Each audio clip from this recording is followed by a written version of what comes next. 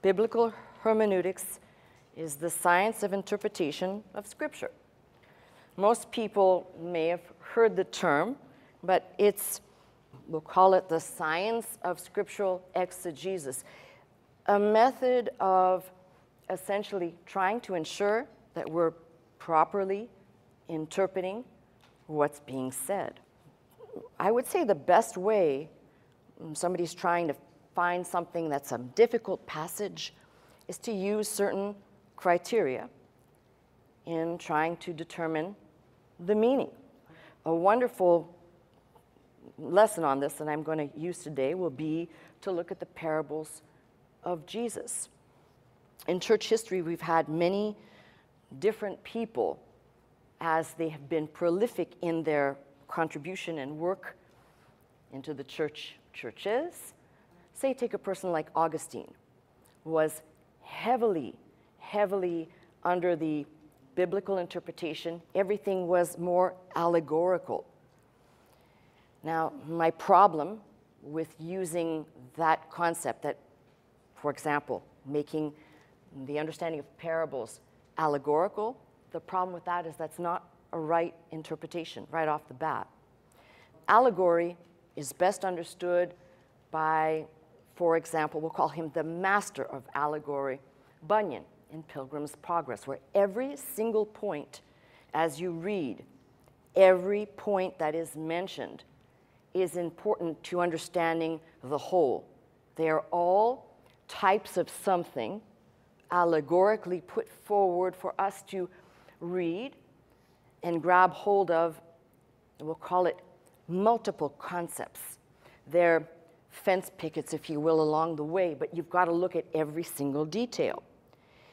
There are other people who've done biblical interpretation, and they fail to look at the context. I've told you this before. If you're going to read and study the Bible, one of the most important things, I don't care if you leave here today and you never come back, I want you to take this with you, because it is the most important thing in unfolding God's Word, and that is to make sure that you are looking at the context, the text in its setting as it happened, and with, we'll call it structured hermeneutics, which I tend to engage in. I don't express this way, but I'm explaining a method to you.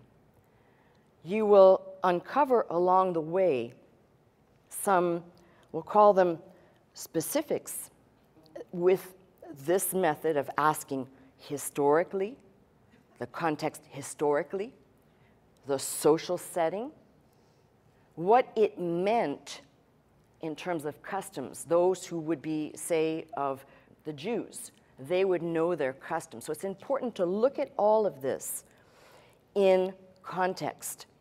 Failure to grasp what was intended in the passage in context before you make an application to yourself usually will result in error. Another great one of these, by the way, is Paul writing to Timothy and explaining to Timothy that he does not, in this particular case, speaking to Timothy, he says, I suffer not a woman to teach. In context, it's, and I've explained this before, Timothy is being bullied around by very rich widows, and you can read up on this and make sure the context is right. Why? Because Paul does not say that to other churches. He's saying it to Timothy. Hey, Timothy, find a pair and wear them. Am I making myself clear? Failure to understand that brings out people saying, well, Paul said women shouldn't teach at all. They should stay silent in the church.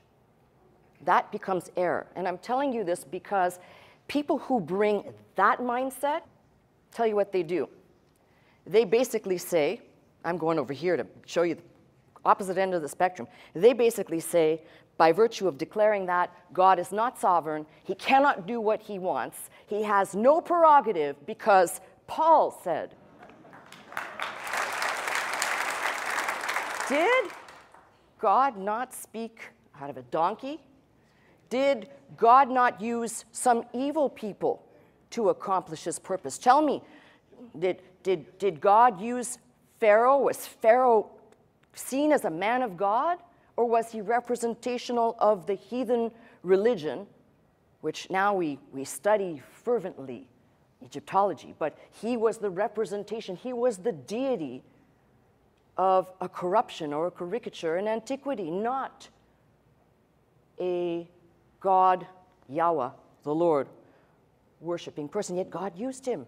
That's called the sovereignty of God. God can do what he wants. So what I'm saying to you is failure to rightly interpret the text. And man, I've got a whole bunch of people out there right now that are just squawking the box right now because they engage in text outside, not in context, form doctrines, and man, they will go all over the map and tell people this is their doctrine, and they make it the doctrine of the Bible.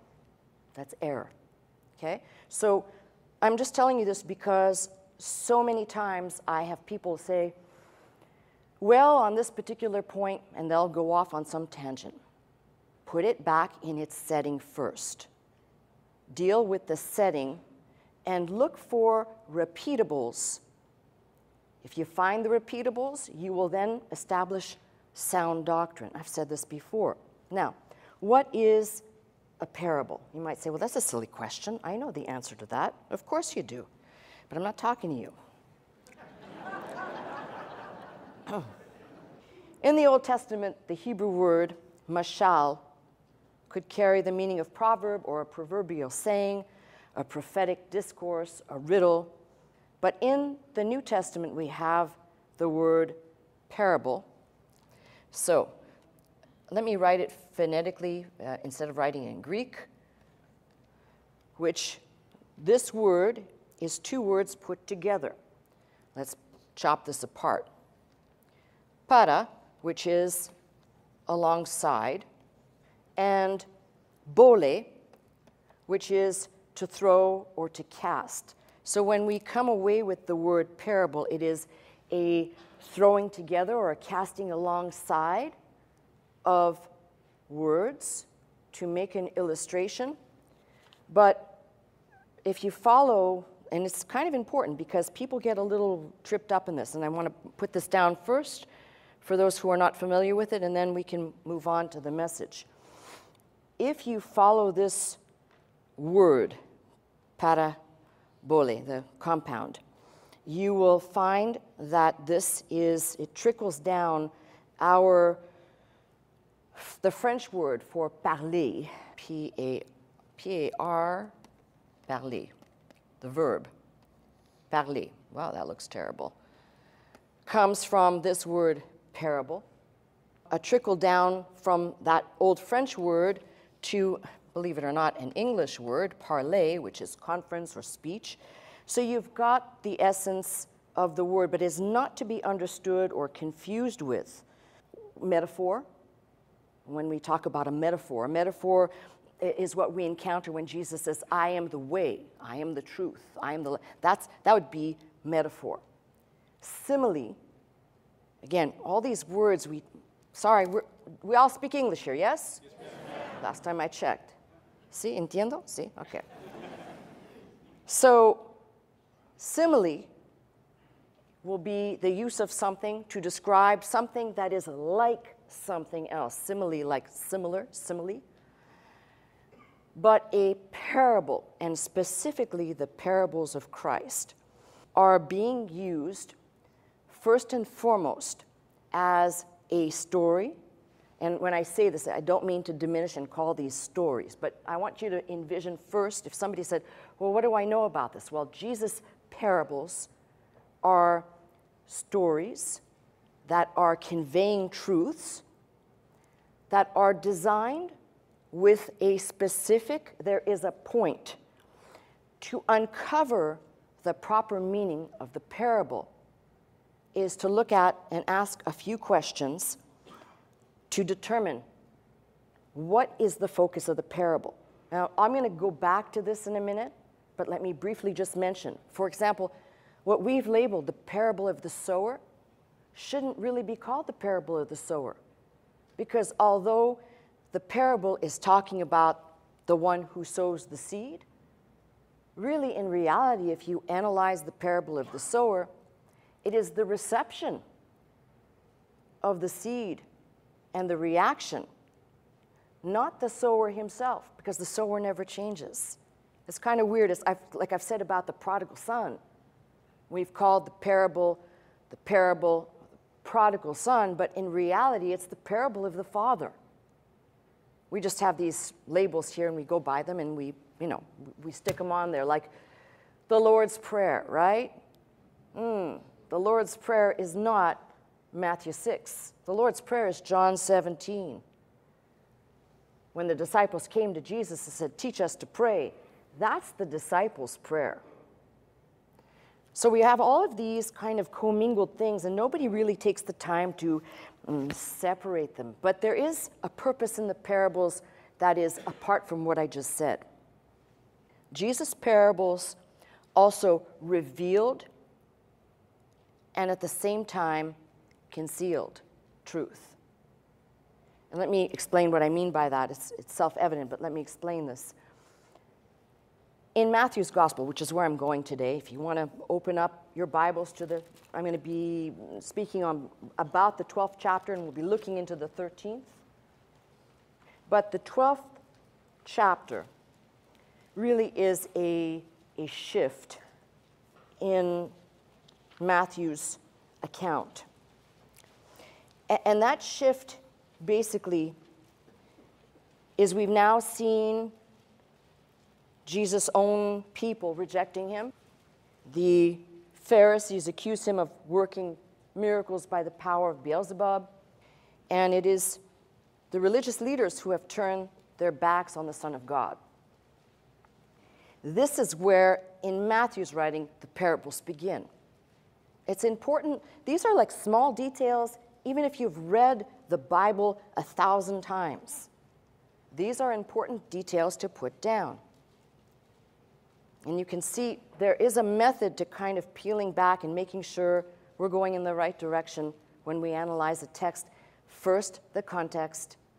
What brought about, in Matthew's writing, what brought about the need for Jesus to speak in parables? Well, the answer comes as a culmination pretty much in the 12th chapter. And when you kind of see that momentum has shifted, I'm only talking about Matthew's Gospel, I'm not talking about John. In John, in the opening chapter, it says he came to his own, and his own received him not. In Matthew's account, this is where the shift occurs. Up until that time, let's not confuse the discourses, the Sermon on the Mount, with these parabolic methods that he uses here. Why? They came to him and they said, "Jesus, why are you speaking?" His very own disciples said, "Why are you speaking in parables?" And he said, "Because it is given unto you to understand the mysteries of the kingdom of heaven, but it's not given unto them." And he said this, by the way, in fulfillment of what the prophet Isaiah had declared. Now, why is this important? Because we've covered a method, and then you realize that as this method is unfolding, there's more information. In fact, when you begin the 13th chapter of Matthew, the 13th chapter opens with the parable of the sower, and you have to excuse me when I do this, because I'm making you look at the 13th chapter. But remember that there were no chapter and verses, even in Matthew's account. Those separations and divisions came later. So if you were kind of reading this to make this a cohesive and in context, the very ending of the 12th chapter has Jesus talking to the people. It says, "Behold, his mother and his brethren stood without, desiring to speak with him. Then one of them said, Behold, thy mother and thy brethren stand without, desiring to speak with thee. But he answered and said unto him that told him, Who is my mother, and who are my brethren? And he stretched forth his hand towards his disciples and said, Behold, my mother and my brethren. For whosoever shall do the will of my Father which is in heaven, the same as my brother and sister and mother." And you have then the transition into the parable of the sower. The same day went Jesus out of the house, sat by the seaside, and a great multitude were gathered together unto him, so that he had to go into a ship so that he could be speaking to all of them. While they were on the shore, he's in the ship because there's this great multitude that is gathered. Now, I think I'm going to just kill this one more time so we're all on the same page. The understanding, for example, of the one who comes to him in Luke's gospel, and he asked the question in Luke's gospel, who is my neighbor? And Jesus goes on to explain to him or illustrate to him in a parable by virtue or by way of the Good Samaritan. And so it's this type of method. But the reason why I'm highlighting this today is because I think it's valuable for us to go and look at certain things, the very familiar, and instead of being, as I've just done now, I've spent the last, 30 minutes kind of in an analytical mode in trying to explain a method or an approach, which is necessary, by the way. It's like saying, you're going to make some food. Don't you need a recipe? Now, when you get really good, you know you're going to use these ingredients, and the degree of ingredients may vary. But at the beginning, you're going to use a recipe. That's the meaning of using a method to unfold that eventually you can come to the point of knowing you're in the right direction, because it's these same principles that go through the Bible. So I think I have answered in part the purpose of parables, which would be to inform, to persuade, but also to reveal, conceal. The nature or reason why Jesus used parables. As I said, the shift from the time that people were still inquiring until they kind of turned their backs on him. And then it is at that point in Matthew's gospel where he begins to speak in parables. And the framework for interpretation, studying the setting, the context. I have a quote here by Bishop Lightfoot, who said, the background of the parable and the context of the passage in which it appears will help immeasurably. And that is what I just spent 10 minutes trying to stretch out, which is make sure you are using proper technique to unfold something. So now let's look at the parable of the sower. It's a place we've been to, we're all familiar with, but I want to use it to show this as a way of approaching something. So the same day went Jesus out of the house, sat by the seaside. Great multitudes were gathered together unto him, so that he went into a ship and sat, and the whole multitude stood on the shore. And he spake many things unto them in parables, saying, Behold, a sower went forth to sow. And when he sowed, some seeds fell by the wayside, and the fowls came and devoured them up. Some fell on stony places, where they had not much earth, and forthwith they sprung up, because they had no deepness of earth. And when the sun was up, they were scorched, and because they had no root, they withered away. Some fell among the thorns. The thorns sprung up and choked them, but other fell into good ground, which brought forth fruit, some 100, some 60-fold, some 30-fold. And how does this portion of this section end? He says, who hath ears to hear, let him hear. Now, you could just kind of put this down in great clarity. Jesus will go on to explain it, and I'm going to follow what he does. But the illustrations bring forth the concept of a hard heart, a shallow heart, a choked heart, and an open heart. So sometimes people get hung up on the parable, but go straight for the guts of something, because that's what Jesus is talking about. That's why I said it's strange that we've labeled this the parable of the sower. The things that will be reoccurring throughout this chapter have much to do with seed and the sower, but everything has to do with how it is received. Now go back and reflect on what I just said in the 12th chapter of them rejecting Jesus. And there you have a portico, a foyer, an entrance into the parables by virtue of demonstrating something in real life. They rejected him. Not everybody can receive the words of Christ. Not everybody desires to hear them. It will not take root in everybody. This is why when people do say some crazy things, Like, well, you ought to be more forceful in trying to get people to come to the Lord. Hello. How so?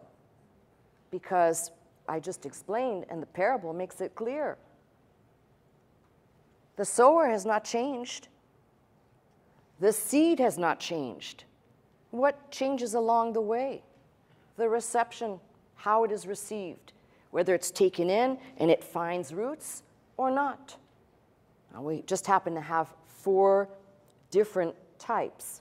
But let me kind of continue on here, because I think it's interesting to look at this and rightly see why this whole unfolding that Jesus does sets a clarity for us on salvation and how our mindset should be. How our mindset should be if we have received the word, and when I say it's taken root, and then don't go comparing yourself to somebody else. There's nothing worse than that. When you see that person or how they are, or how are they doing, doesn't even the good soil that receives, they don't all bear fruit the same way. Some 100, some 60, some 30. In other words, not everybody produces fruit for God the same way. So even in the good stuff, in the good soil, don't look at your neighbor and think, well, I should be like that, or they should be like me. Just saying. The disciples came and said unto him, why speakest thou unto them in parables? And he answered and said unto them, because it is given unto you to know the mysteries of the kingdom of heaven, but unto them it is not given. Now, some have said this is a cruel thing, but it's not. It's called the sovereignty of God and the free will of man. And there are people out there who absolutely do not believe that man has free will. There are tomes of theological treatises on why. And again, if you want to knock yourself out, read some of the writings, specifically from the period of Martin Luther forward, and you will find chock full of head-spinning, oh my God, and these people actually fought over like one letter, one word, yep. But all for the bigger picture, which was some who took a more, everything is predetermined, everything is predestined, there is no free will within inside you to decide, which to me completely contradicts the book of Genesis. First Adam he could have been obedient to God. And when Eve did what she did, he could have said, well, you better take it up with the big man because I have my instructions. And that's not what he said. Anyway, we'll come back to that at another time. Whosoever hath, to him shall be given, and he shall have more abundance. But whosoever hath not, from him shall be taken away even that he hath. No, that's just not fair. Why? Therefore speak I to them in parables, because they seeing, see not, hearing, they hear not, neither do they understand.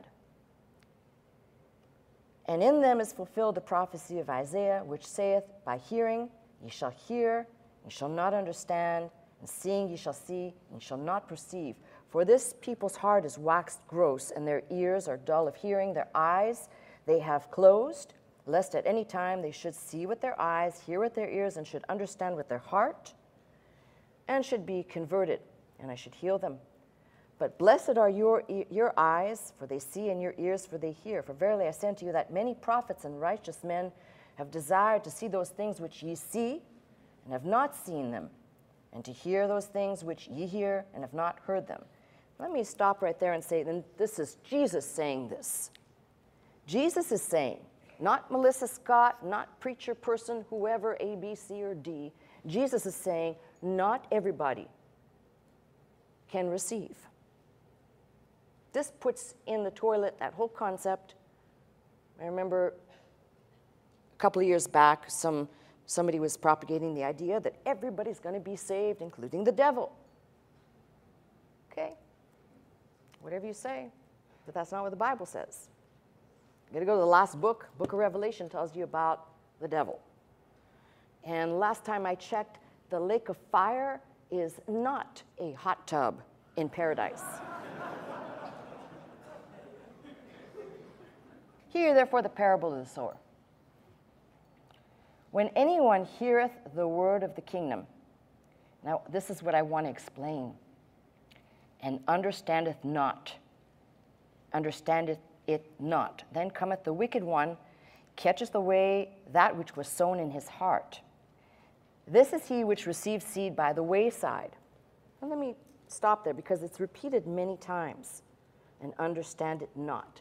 This is not to be construed as folks that come for the first time, they say, gee, I don't even know what she's saying. I don't understand it. We're not talking about that. Know the difference, and there are different Greek words for gnosis, that is knowledge. This particular word that is being used here in the Greek has more to do with perception and reception. So it's pivotal that we get that, because you could read this and say, well, what happens to a person who doesn't understand? And I've told you there are plenty of people. How many people here, when you first started reading the Bible and studying it, did not understand what you were reading? I'm honest enough to put both hands up. Hello. Yeah, I see you. So this is what we're saying, because otherwise, if it was just that you don't understand it, and you go, hello, and you don't understand it, then you'd say, well, am I part of those people? Stony ground? No, that's not what's being said. So I want to make that clear, because it'll be repeated again, that hears and understands has more to do with perception and reception. And this is why the parable of the sower explains the four, we'll call them possibilities. So, he that received the seed into stony places, the same as he that heareth the word, and anon with joy receiveth it. Yet he hath not root in himself, but dureth for a while. For when tribulation or persecution ariseth because of the word, by and by he is offended. I got to stop right there.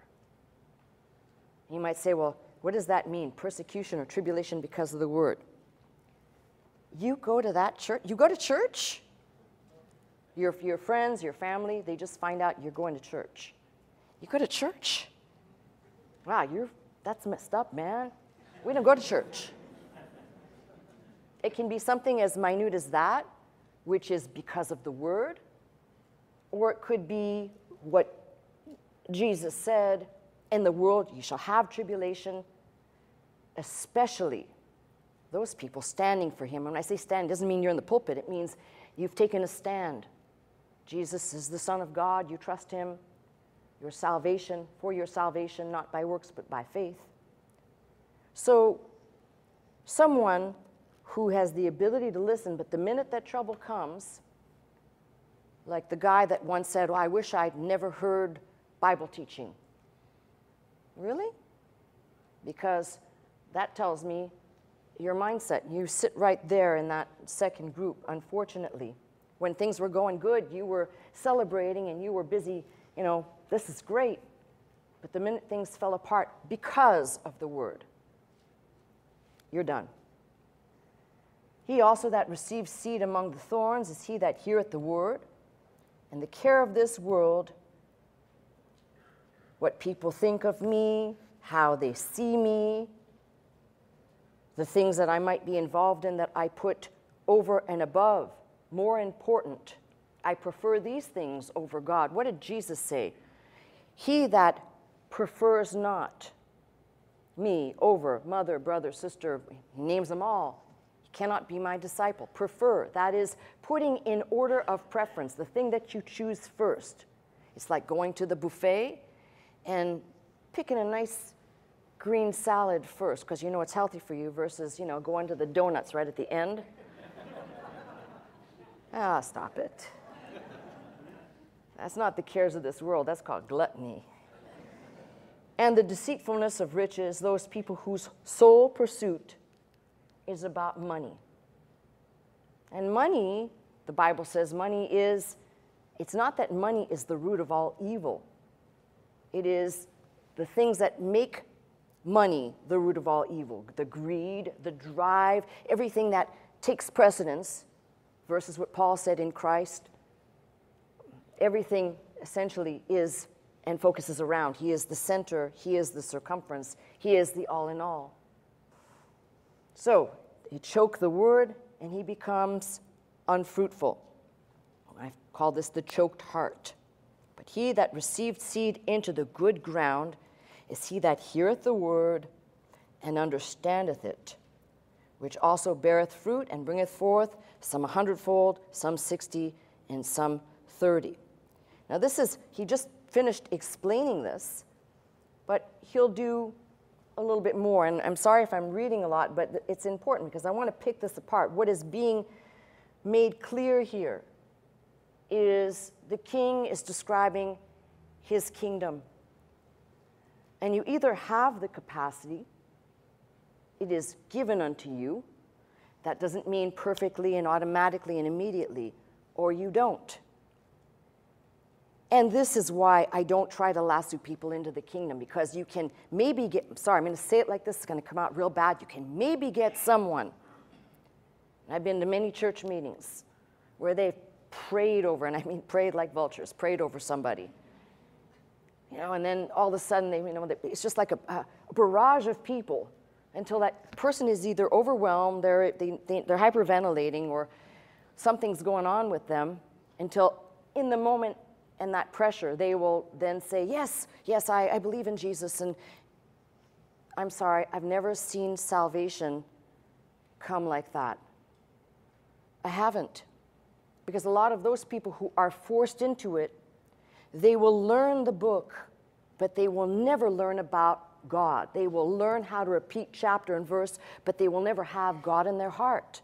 Having God in your heart, whole different story. It means imperfectly, but receptive.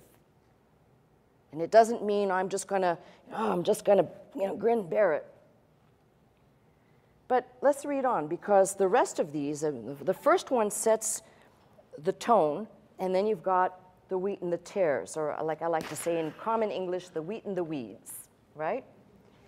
And I didn't say the wheat and weed, I said the wheat and the weeds. Another parable he put forth unto them, saying, the kingdom of heaven is likened unto a man which sowed good seed.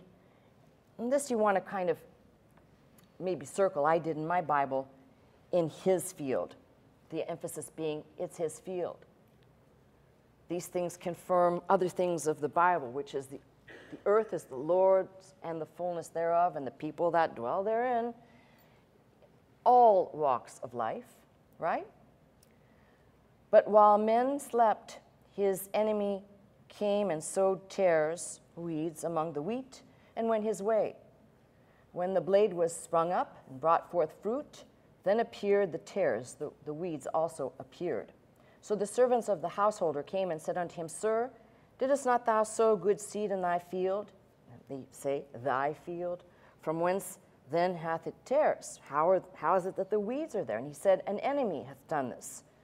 The servant said unto him, wilt thou then that we go and gather them up? He said, nay, lest while ye gather up the tares, the weeds, you also root up the wheat, the good stuff. But let them both grow together until harvest. And in the time of harvest, I will say to the reapers, gather ye together first the tares, the weeds, bind them in bundles, and burn them. Gather the wheat into my barn. Let me stop right here, because there's some good stuff. I just went right by it. So, gentle Jesus, the sweet and syrupy Jesus, he just basically said, there are two groups of people, weeds and wheat, the good stuff and the bad stuff. And he says, you know what, I'm not going to deal with this right now. Let them all be together. And this is referring to, this particular parable carries with it the culmination of the end of the age, where it says, until he says to the reapers, and the reapers are the angels, by the way, and he says to the reapers, go and gather ye together first the tares. This is speaking of an end time, if you will. But what it tells me is Jesus recognizes, he sees it, he knows it. Some are destined for one place and some are destined for another. And when we talk about heaven and hell, people just get, it's as bad as talking about money, right? Well, I'm telling you right here, this is what Jesus is saying. And what's interesting, by the way, is I put a little tag on this to remember it by, which is, he says, gather the wheat into my barn. So either burn or barn. Pick a door. Which door would you like to go into, the barn or the burn? But there's an interesting thing, by the way. I just want to say this real quickly in passing about the word barn in this passage. It's actually from the Greek word for barn in this passage is apothekin, which we get our English word for apothecary. And what I thought was interesting is in its early uses, apothecary could be shopkeeper, pharmacist, one who stores away. But if you keep tracing the word, someone who puts in place, someone who safekeeps or safeguards. And I like that when he says his barn is like the safe place. The apothecary, if you will, of the Lord is where his people are going. Kind of a cool little thing. I like that word. And it reappears in other places in different ways, but right here it just kind of struck me as, that's kind of cool. We move on to the mustard seed. He says, another parable he put forth unto them, saying, the kingdom of heaven is like unto a grain of mustard seed, which a man took and sowed in his field, which indeed is the least of all seeds, but when it is grown, it is the greatest among herbs and becometh a tree, so that the birds of the air come and lodge in the branches thereof.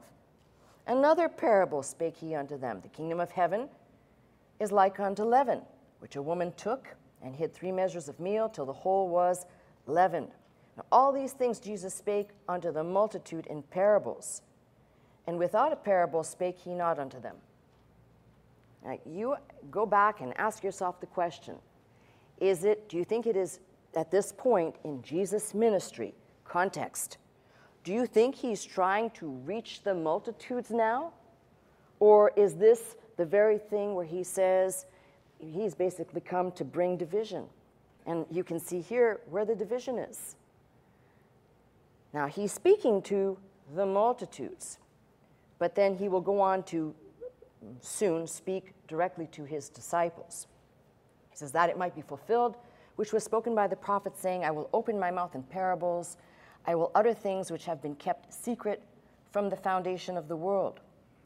Then Jesus sent the multitude away, went into the house, and his disciples came unto him, saying, declare unto us the parable of the tares of the field. Explain it to us.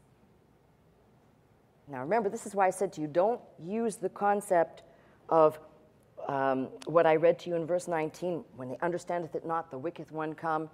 That's not the same. They came and they asked him for clarity. That is perception and reception versus rejection. That's what the driving force is here. He answered and said unto them, he that soweth the good seed is the Son of Man. The field is the world. The good seed are the children of the kingdom, but the tares are the children of the wicked one. The enemy that sowed them is the devil. The harvest is the end of the world. The reapers are the angels. Now, Jesus is just saying, now look, I just put it into the most plainest form. Comprenez-vous? Right?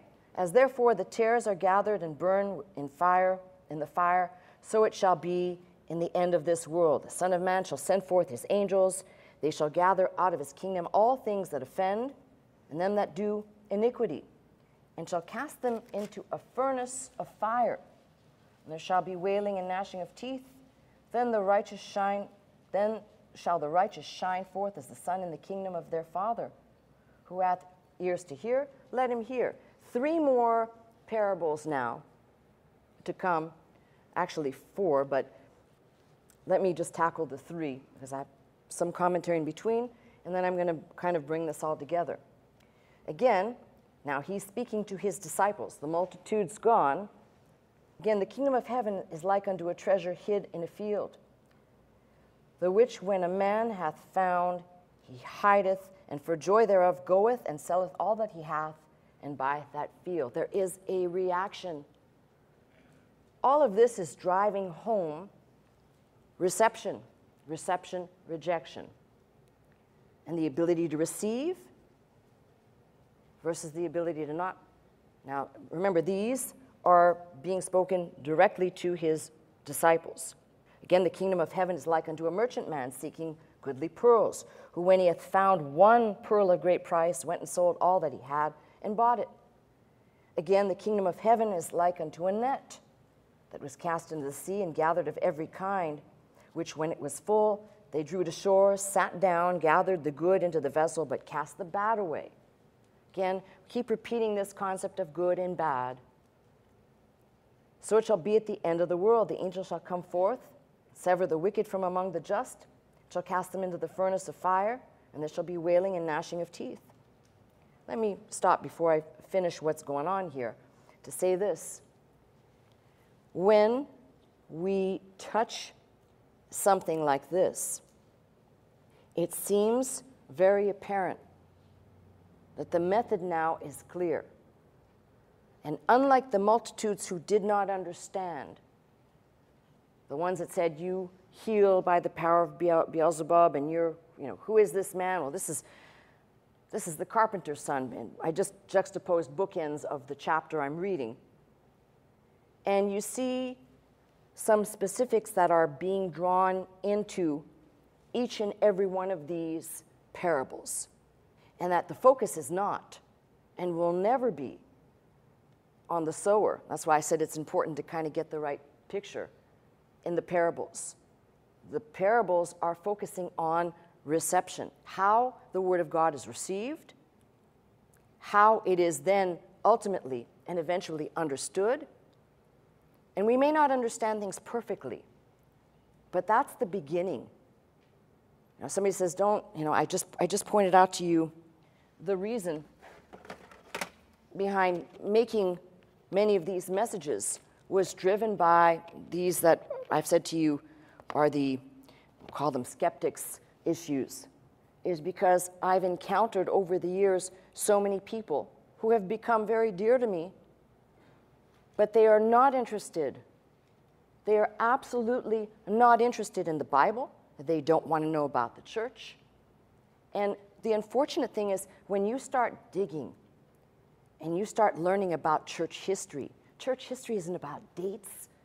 It's not about antiquity that's irrelevant. You start learning that there's been hundreds, if not thousands of years of corruption, of greed. I mean, it's the greatest novel ever written. If you want to find every dimension of the human capacity at work, it's in these pages. No Hollywood writer can duplicate or replicate what's here. So when we come to an understanding of these particular parables, it's like taking a bow and arrow and shooting for the center. It's speaking specifically to the heart of man or mankind or humankind.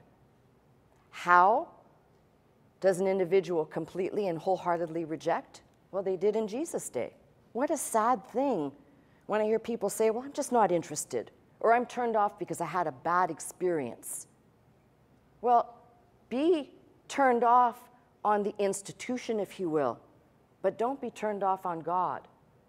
Anybody who says, well, I'm not, that just doesn't cut it for me. And your prerogative, but at least take the time to examine, investigate, peel back the layers to realize Jesus is saying something, by the way, in all of these parables that's quite profound for people who are listening to me today. And this is what's so profound. He says, some people don't have the capacity. You are blessed because you do.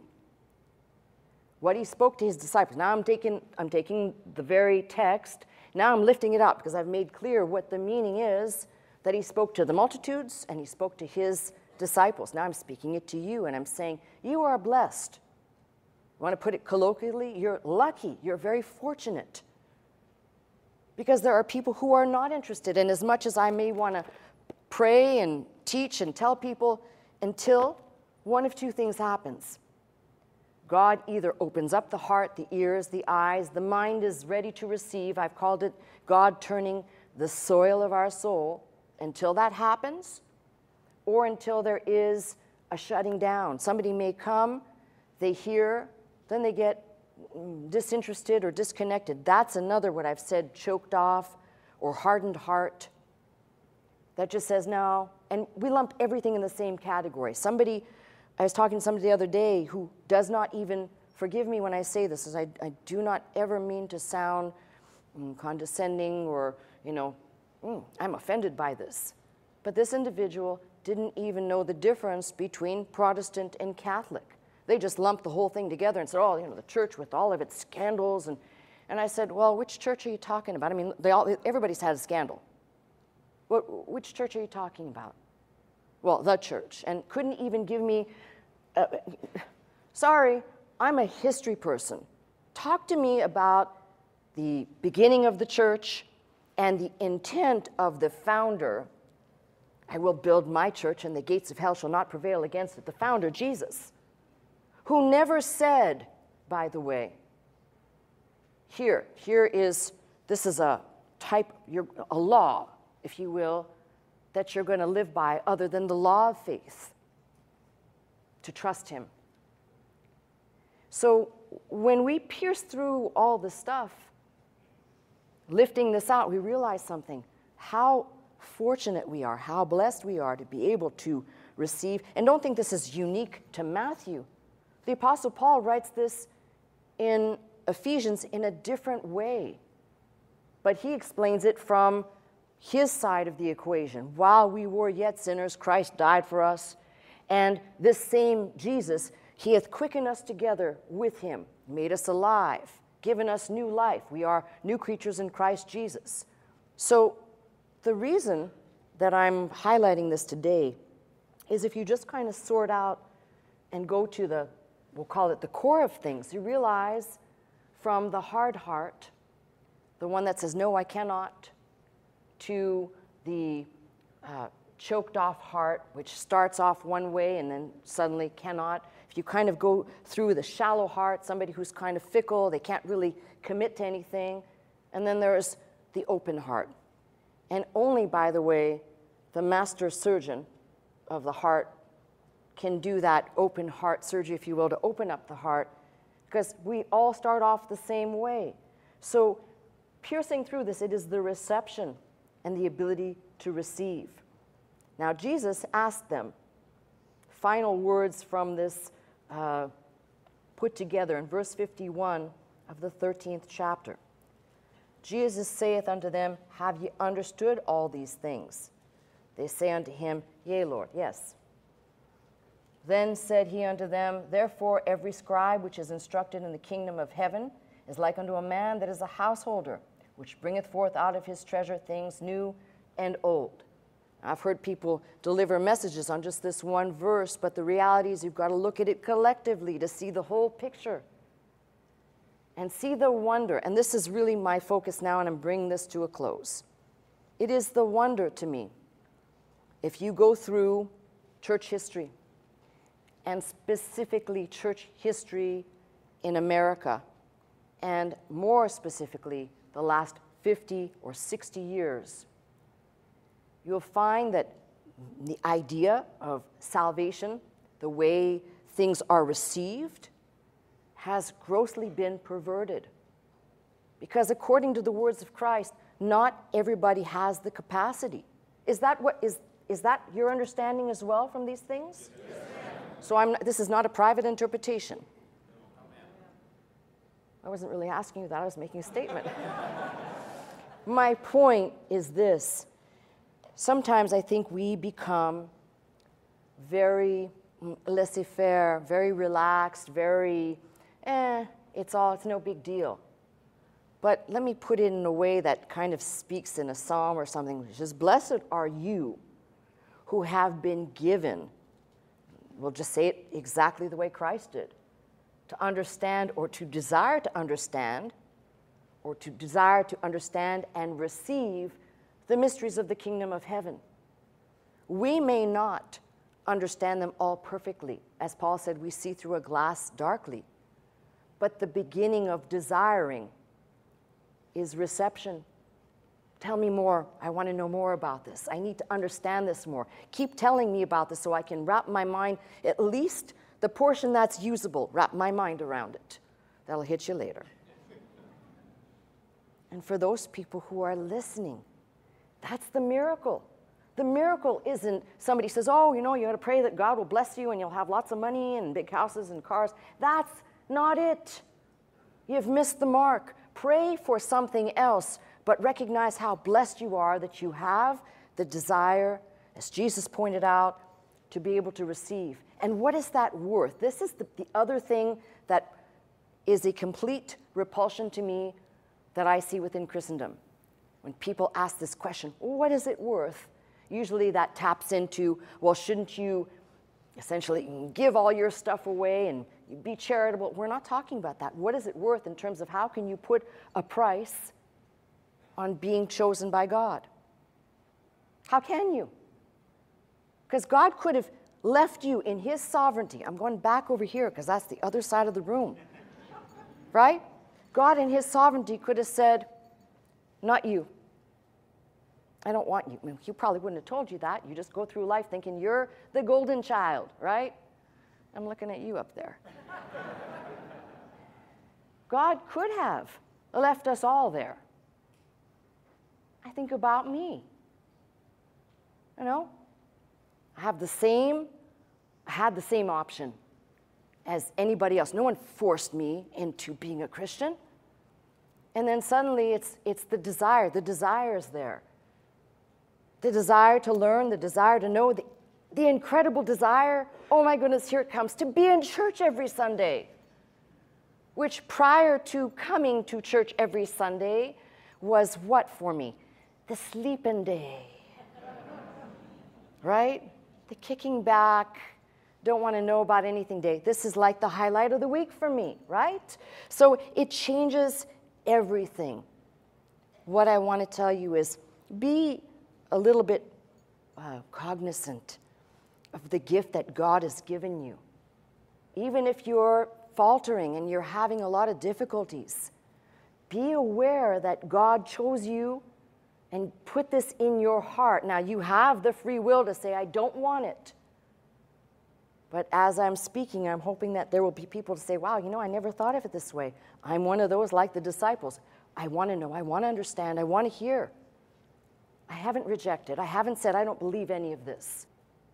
And then be grateful, because that is, to me, the greatest thing that one could ever have comfort of as you go today, some of you wrestle with your salvation and your problems and issues and whatever you're dealing with. The thing you should kind of let settle in is you could have still been out there drifting, looking, maybe searching, maybe finding the wrong instruction. I just stood here, read for the most part of my message, but gave you some solid points to peel apart the scriptures. So when you are studying, when you're having discussion, when you're contemplating certain things, you don't come to the table and say, I'm just going to just twist it a little bit so that it meets what I want it to be. Rather, this is that. It's quite black and white. Jesus said, two groups of people. I've said this before, and it's probably quite redundant. There are still two groups of people. There are the Judas types, and there are the woman with the alabaster box. There are the types, when I talk about two different types, there'll always be an Achan in the camp somewhere, and then there'll be the person who says, I cannot stand before God and do anything else but praise him, tell him the truth, be forthright. So when I say this, it really makes clear, I am not here to try and, come on now, I'm reeling you in, you know, but rather it's up to you. That's your free will, and God and you together. That's why I said you work it out. You come here, so we open up these things together, make things clear, so that we can kick out some of the garbage that has been imported into the church, where people walk around saying things like, well, if you're truly saved, you would have gone up and responded to an altar call. Hey, the altar call happens every time the word of God is going forth, and it's something that is just agreed to in the heart that says, that's right, amen. That's all. Nothing to come forward and make a spectacle of. If you want to do that, I don't know, do that in your house. Do that to your family, your dog, your cat or something. See how much they stick around or love you afterwards, right? But I'm telling you one thing, we have a very faithful Heavenly Father who makes sure that when we need that reinforcement, I talked to you about different subjects, but this is one that reinforces something quite incredible.